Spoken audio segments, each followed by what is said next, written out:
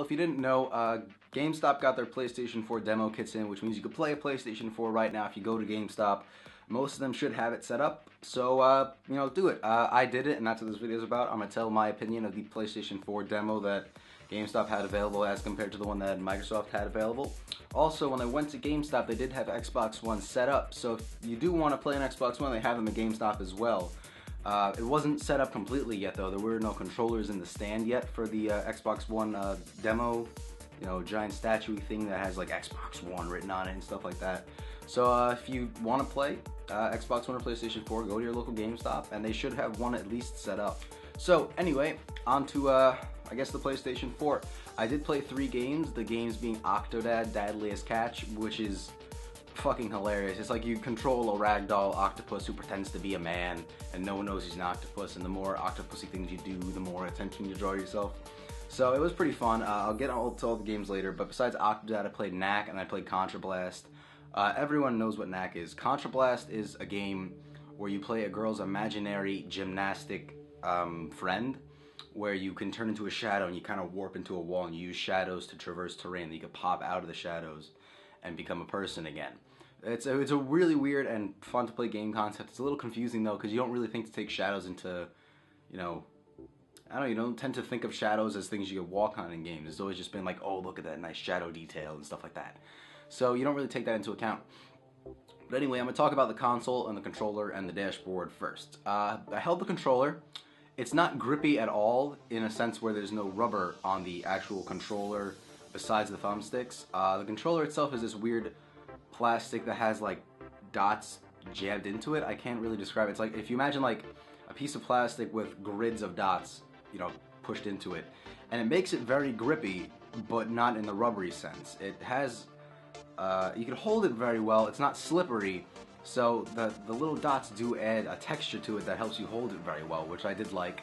I do like the PlayStation 4's thumbsticks better than the Xbox One's thumbsticks. Not for control, the Xbox Ones feel more precise, but the PS4 ones are way grippier. They're not as slippery feeling as the Xbox Ones are. They made it some really grippy black rubber, and it feels very nice to hold. It doesn't, your fingers don't slip off. They're not like domes anymore. They're kind of like the Xbox Ones where it's a concave shape with a bowl in the middle. The buttons themselves don't feel as good as the Xbox One's buttons. They feel kind of cheap. The Xbox One's buttons are some clear plastic or acrylic, and they're domed, and they're essentially made like this thick. But the PlayStation 4 ones feel, when you touch them, almost empty or hollow. So what I assume it is if you take this lens cap, for instance, this is the PlayStation 4 button. You'll see, like, this is one of the, the X, square, triangle, circle buttons. So let's say this is the X button. If it's like this, imagine a tube of plastic coming down from here, maybe this much, and then the inside being completely hollow, but it has a rim of plastic around it. That's what all the PlayStation 4 buttons feel like. The actual buttons, not the triggers or anything like that. The buttons feel as though they're just a hollow cap over the I guess the depression sensor. So I don't like the buttons because they feel too easy to push, and they feel very light to touch. They don't have a firm button push, and that's what I didn't like about it. The bumpers feel fine. They're a little clicky, but I enjoy it. And the triggers themselves aren't as good as the Xbox One's triggers in the soft, depression pull, trigger pull kind of thing. They don't feel as soft as when you pull them, but they are nice. They have like a firm, you could feel it when you pull the trigger. It doesn't feel like super soft or anything like that. They are concaved out. They're not like ramped up on the sides like the Xbox One's controllers.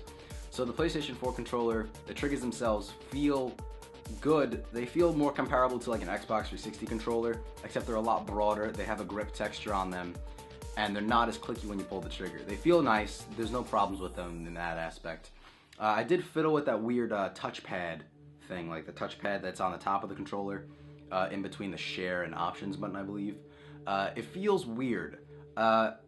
It's not like a flat surface in a sense where, like, if you touch it, it actually like moves, like it pushes in. It's not soft. It's like a hard piece of plastic that when you push will tilt one of two sides. So if you see it and play with it, it's literally just 2 buttons essentially, and then a touch sensor bar that goes over them that you can then rock in one of 2 directions to push the two buttons. That's what that feels like. I didn't mind it. It didn't get in the way. I didn't even touch it when I wasn't playing with the thing that used that feature. The share button and the options button or start button, I don't remember what the other one was. They felt fine. They felt fine. Ooh, they felt fine. But they didn't feel cheesy or anything like that. The only thing I didn't really like about the PlayStation 4 controller was the face buttons. They felt a little cheap. That's the only thing. And they didn't look like they had the best decals printed on them. On to Knack. It's a fun game to play. The PlayStation 4 demos did not look as good as the Xbox One's games did, but that I assume is because the PlayStation 4 games are just that, they're demos. The Xbox One that I played had full versions of both Killer Instinct and Forza. Now, if you know anything about Forza, it's a very, very good looking game. Even though Knack, I was playing the playable demo for it, it didn't look the best it could. I assume the version that comes out with the PlayStation 4 at launch will look better than the game I played or the demo itself. But I have to say the Xbox One that I played looked better than the PlayStation 4, which is weird because the PlayStation 4 technically has better hardware in it because it has GDDR5 RAM instead of GDDR3, and it has, I think, like a faster processor. I mean, there's very minute differences that technically give Sony the edge in the, I guess, the technical aspect of it, but for some reason the Xbox games looked a lot better than the PlayStation 4 games did.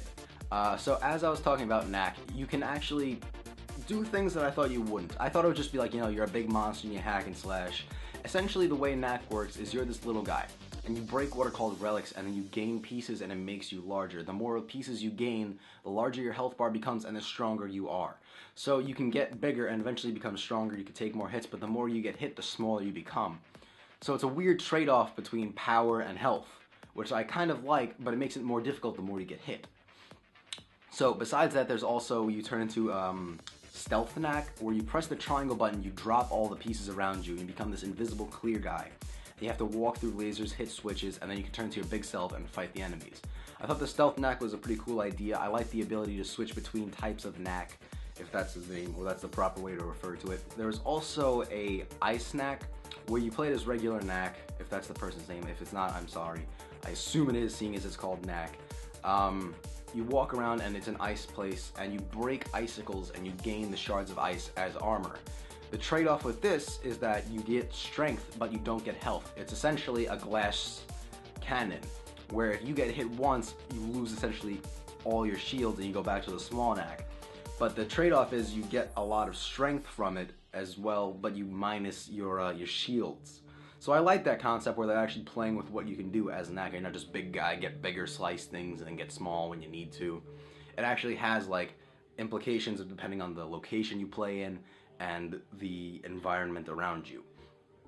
I played Contrablast. It's a fun game to play. I really don't have much to say about it because it is a very difficult game to like grasp a hold of. Because, you know, when you're platforming at first, you see essentially shadows on the wall, and you have to learn to, you know, jump into the shadows, climb them, and use the motion of shadows as essentially a platformer, where it's essentially a 3D game that turns into a 2D platformer once you get near a wall with a shadow. I thought that was a cool aspect, and I really enjoyed playing it. I don't know if I'm going to get a PlayStation 4, but if I did, I'd probably get Contrablast. I don't know if it's for Xbox One, but I would like to play Contrablast at some point. The last game I played after Contrablast was Octodad, Dadliest Catch, and it's a really, really fun game to play.